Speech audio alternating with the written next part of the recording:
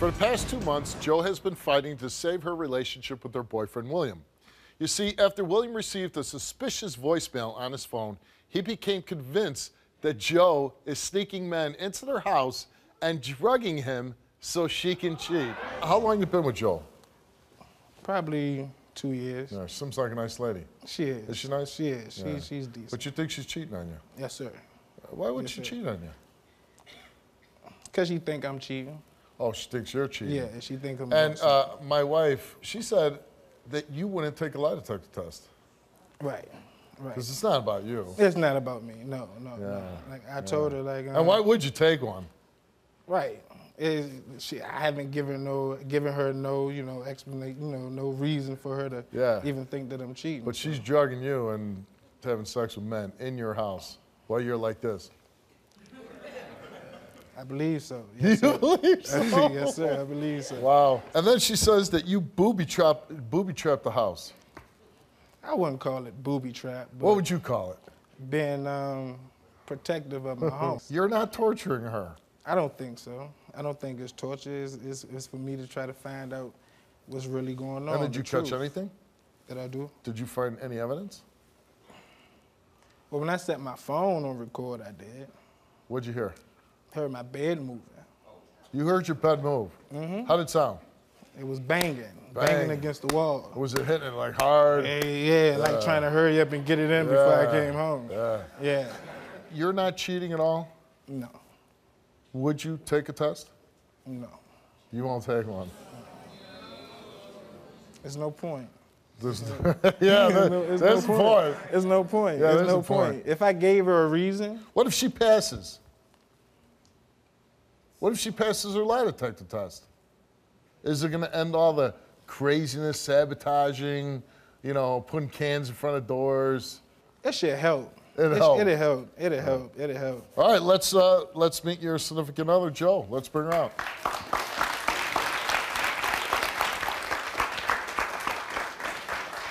This ends today. I am tired of this.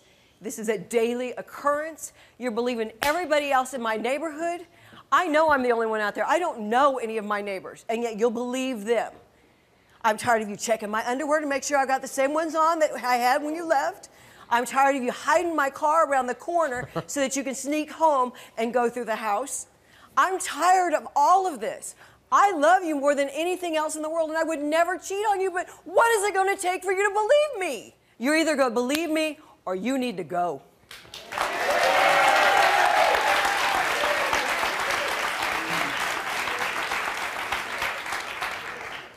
What do you love about her? I love everything about her, Steve. Well, tell me. I love her spirit. I love, the fact that she's a down-to-earth person. She's just a lovable person all the way around. Attractive? Yeah. Yeah. And what do you love about him? Oh my God, he's my best friend. I've never been more comfortable with anyone in my life. And everything was great until that voicemail on January 5th. And what tell me about that. I called, he didn't answer, I hung up the phone. My phone didn't hit the cradle right, so the mouthpiece was off. So I'm going about, my boss comes by and talks to me over my cube wall, and he asked me about some project I was working on, and I just kind of groaned. It's like, oh, please don't ask me about that. All he heard was the groan. And so, and he played it for me. I know I'm a little bit older, and I know my hearing's not as good.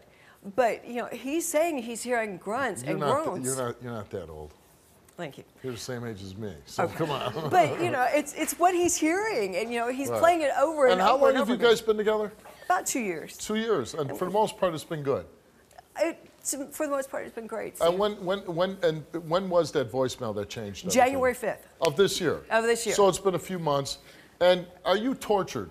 Oh my God, yes.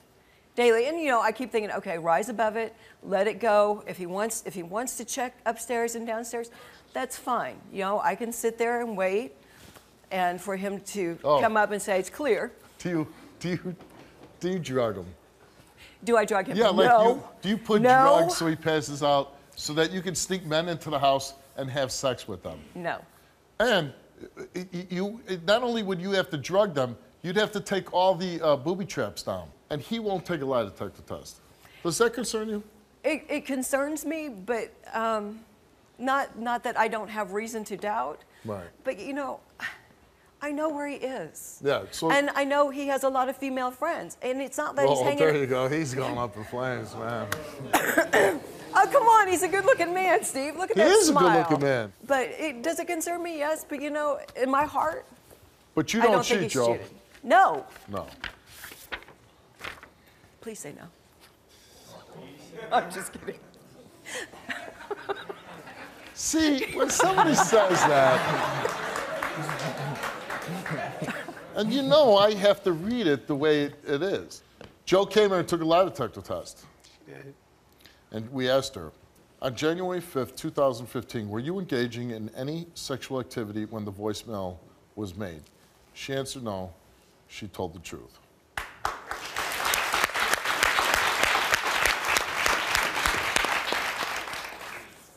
Since May of 2014, has anyone entered your townhouse without William's knowledge?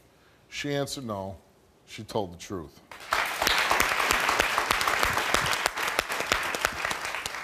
In the past 18 months, have you ever had sexual contact with any person besides William? She answered no. She told the truth.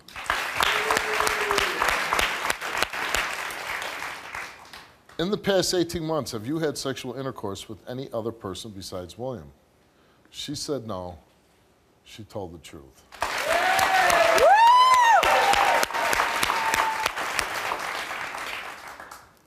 Have you ever drugged any of William's food or drink?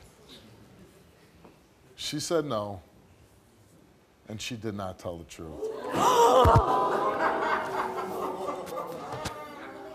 Steve, seriously. I know. Told me what I actually knew. You knew it. I knew it. You knew it. I knew it. I knew it. You have drugged him at some point. I have not drugged him. And What have you done? I fix his food. I know that. Okay. And I've stopped because he thinks I'm drugging him. Okay, but at one point you did drug him. No. You're here because he believed that. I'm here because he believed I was cheating. The drugging came up after we got here. And you failed for it. Okay. Okay. You find what is in the house that I have no drugs that will cause you to be drowsy. My question is, what's the reason why she's drugging me? Well, she ain't cheating on you. She passed that. It's just so you go to sleep so I can on.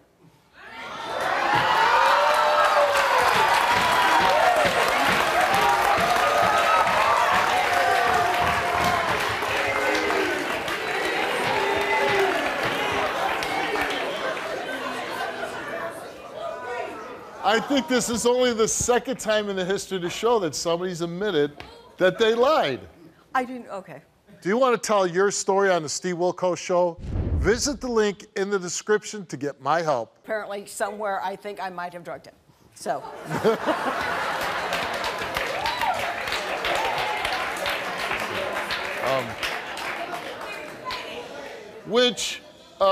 I don't want to downplay it because if you did that, it could be potentially dangerous. Yes. Yeah. And I like the fact that, you know, she's not engaged in any sexual activity. She's not sneaking guys into the house. She hasn't had intercourse with anybody. She did drug you. I mean, I don't know if there's a good reason for that. There is no good reason because she could injure you or, you know, cause. That's a criminal offense. Yeah. It is. Do you still love her? I do. You do? I do. Do you want to stay with her? After her drugging me? That's deceitfulness. It is. It's It is. deceitful. It is deceitfulness. Yeah. I don't know, Steve. I don't know. I have no problems. Out. No.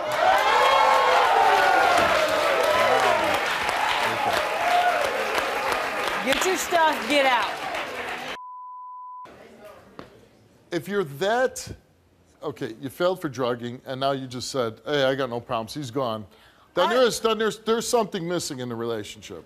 There is, but the point is, okay, I passed the not cheating. I did not pass the drugging.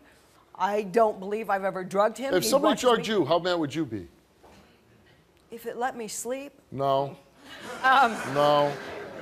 If somebody drugged you without your consent, how would you feel? First of all, I would be upset. Right. Second of all, I would go and get tested immediately. Take whatever food you think I've drugged and take it somewhere to have it tested. Okay. And you won't do that. You'll just sit there and tell me I'm drugging you. I'm sure. You're sure now. So I'm going to the authorities when we. So if she did drug you, that's kind of a dangerous thing. It is. And maybe you should be with somebody that doesn't drug you. Right. Even though she's being faithful and everything else, there's a reason why somebody's drugging you. Yeah, it is a reason. Yeah. And then that's what raised my eyebrows. Like what's the reason why she want me so asleep? So what are you gonna do? I'm gone, Steve. I'm gone. I'm gone.